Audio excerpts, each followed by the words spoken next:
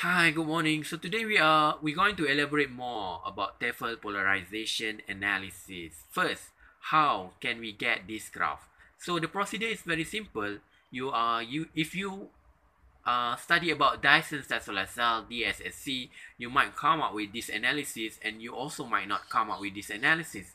If you study about photoanode, this analysis is useless. You can't use this analysis because photoanode, it doesn't support anything. But you can also put, if you want to discuss, if you are good in discussing and comparing the result, why not? You can put.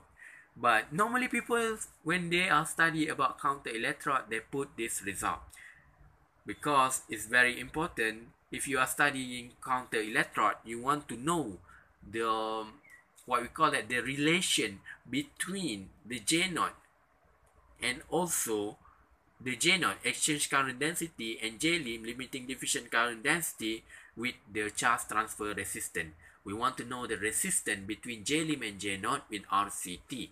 So it's important to put if you are studying counter electrode. So first, when you want to measure using a dummy cell of counter electrode, put sandwich together, and what you can do is you can using potential stat.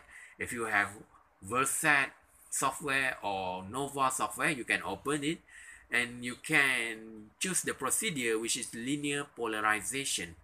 Linear polarization, you just set the voltage, the range from negative 0.6 of 0.6. You can refer to the journal. Normally people use negative 0.6 to 0.6, and it will generate this graph. It will generate itself. So it's very easy. So from the graph, actually, what's so important about this Tafel polarization analysis? So when you are studying, you are Googling about the relationship. When you go to Google, you are saying that they give you a formula. They give you a formula like this. Okay, this formula indicate that J naught or exchange current density is directly proportional to the charge transfer resistance, meaning that if your RCT, your resistance is smaller, your J naught will be higher. So it's very important that. So what happened if we got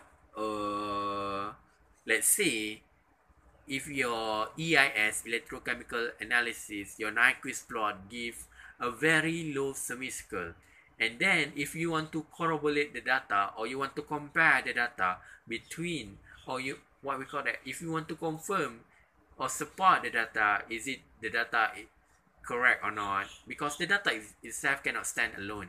You must give one or two supporting data, because then when we compare it, we are saying that if we get a smaller RCT, the value of J naught must be higher. If you are compare different material, for example, this material, if you are saying that you got P dot NCC, the J naught is higher compared to the others. Then what happen if you compare with the EIS electrochemical analysis, the resistance of the EIS should be smaller compared to the others because the value is correlated to each other. Okay. Then you might wondering what is the benefit of J naught and J lim in the DSSC. So a higher J naught reveals high electrocatalytic activity towards the reduction of triiodide to iodide, whereas the higher J lim indicate good contact between electrolyte and counter electrode.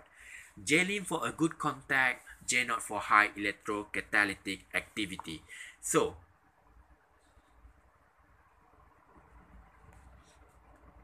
people might want to have both high because it is important in the solar cell. But you can also support your data with what we call that contact analysis. You can use water droplet. I didn't remember, but if I remember, I will discuss later. Okay, thank you very much. This is the correlation between the Tafel polarization with EIS. Okay, I remember now. So in order to support your good contact, you can done the contact angle analysis. It will prove whether your material have a good contact or not. Okay, thank you very much. Thank you for watching.